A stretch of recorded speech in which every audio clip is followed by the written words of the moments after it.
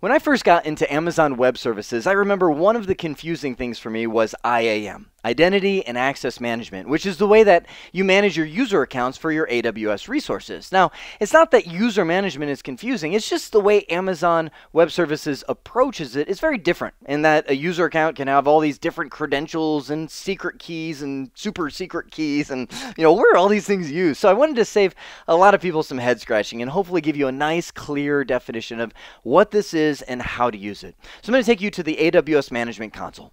This is where we can access all the resources that Amazon can throw at us. So this is essentially every resource that they have. Now, we can come in and limit users down to specific resources, and that's actually the best practice, is Amazon says even if you are a one-man show, you do everything for AWS for your organization, you should create sub-user accounts for the specific services like EC2, Route 53, that have access to just the resources that they need. That way, if those accounts are compromised, they can't get in and essentially destroy your entire infrastructure. So where we're looking at is right here, the IAM, Identity and Access Management. And Amazon tries to push you right into, I guess, a little wizard is what you can call it, which I kind of steer clear from. Not that wizards are bad, but you just get more of what's going on if you do it manually. First thing I'd recommend is coming down here to the account alias and creating an alias for your AWS account.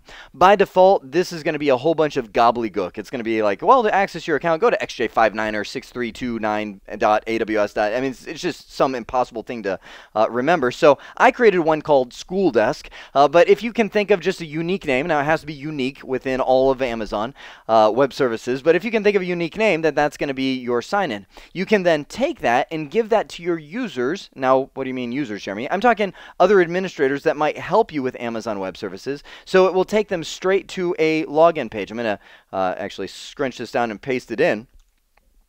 And you can see that it automatically comes up and says School Desk, and that says, okay, I'm going to log into that account with whatever username and password that I want to fill in there. Now, I can come over here and create the users for my account. So maybe at sub-administrators, maybe these are just dummy accounts because Amazon says you shouldn't use your parent account for normal day-to-day stuff. I've already got one created called JC for Jeremy Chara, but let's just say I'm going to create a new one. Now, I'll create the username of Bob. How's that? Nice and unique. And it says, do you want to generate an access key for each user? What's that? Well, let me create it and I'll show you.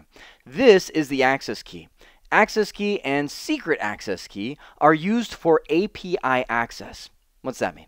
That means that Amazon Web Services, AWS up here, is cloud-based, and you can write all kinds of different programs that interface with that. You can do scripting, you can use what's called AWS Commandline Tools to automate a lot of the stuff that you do, like creating virtual machines, add DNS records, I mean, whatever. Just about everything can be automated through an API. Now, API is an application programming interface, not a human.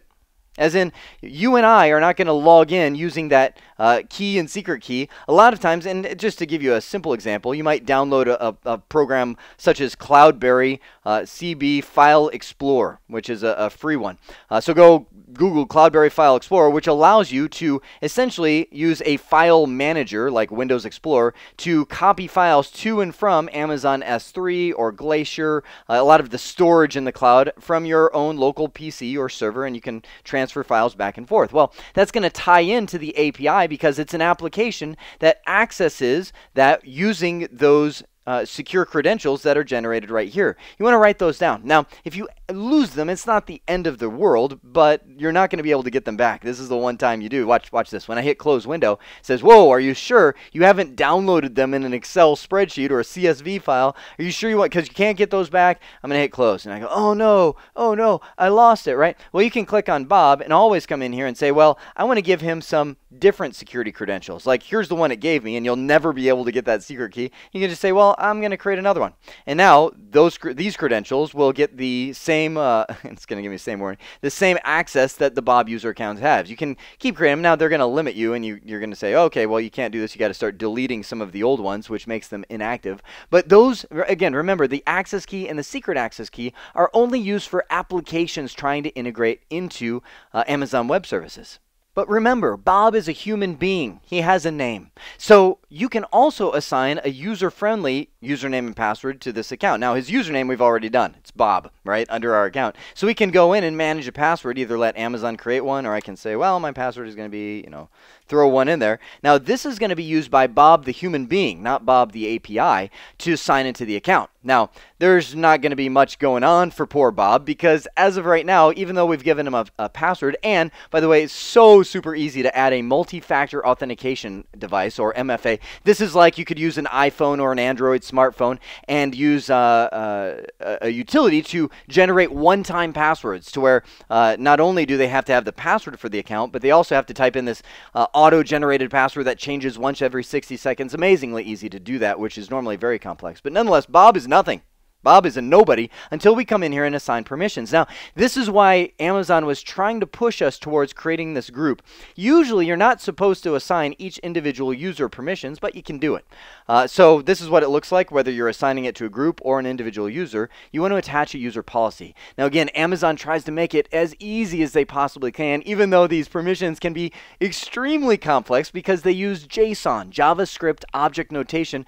But Amazon's like, hey, we want to hide all that from you, at least initially, while you're getting into this, and give you some quick and easy templates that you can apply to the user. So maybe you just want to give this user Glacier full access. So maybe he's a backup user, because Glacier is long-term, very low-cost storage. So I just want to give this user access to the Glacier. Now, right here, you get a little tiny taste of the JSON code that goes into this access. And you could, I mean, if you're an AWS stud, you can create all this stuff manually. That's no problem. But Amazon's like, hey, let us automate that for you. So I hit apply, and now Bob, the user, has full access to Amazon Glacier. So when he logs in, whether it be through a username and password, which, again, can I emphasize, why would he be logging in with username and password? To do administration, because he's an AWS admin. He's going to come to this console, go to his Glacier stuff, and maybe create some vaults that he can store files in for his offsite backups or something like that. That would be something Bob would do as a user.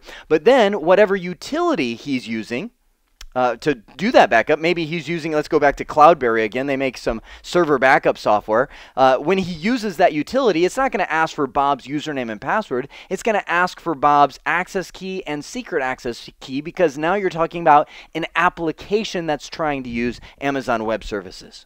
Now, I know some of you are like, okay, Jeremy, I got all that. So you've got the users that you can create and assign the permissions. I've got the groups that I can, instead of assigning individual permissions to the users, I can just create one group and then put all the users into that, which makes it a lot easier, a lot more scalable, a lot more modular. But what's this one all about? Oh, that's really cool.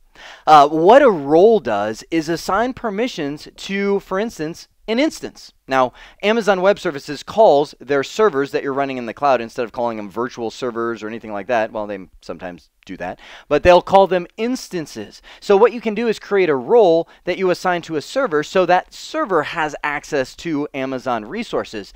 I can't tell you how cool that is, because, well, actually I can. Because before we had this ability, we would have to go embed, go onto the server and save to the hard drive somewhere in a text file the access key and the secret access key. Well, when it comes to security, that's not the best, because if somebody gets to that on the server and is somehow able to get that little file, then they've got the keys to the kingdom, if you will. By creating the roles, you're able to come in and define essentially the ability for servers to have permissions, and then you can assign those roles to the servers, and they have rights within Amazon Web Services without needing these access keys and secret access keys. I know it was fast and furious, but I hope that really saves you a lot of head-scratching time trying to figure out what all these different credentials are when you're managing your users inside of AWS. Of course, come on over to cbtnuggets.com. I've got a whole bunch of series on AWS that goes in-depth, certification series, all that kind of stuff. For now, my name is Jeremy Chara. I hope this has been informative for you, and I'd like to thank you for viewing.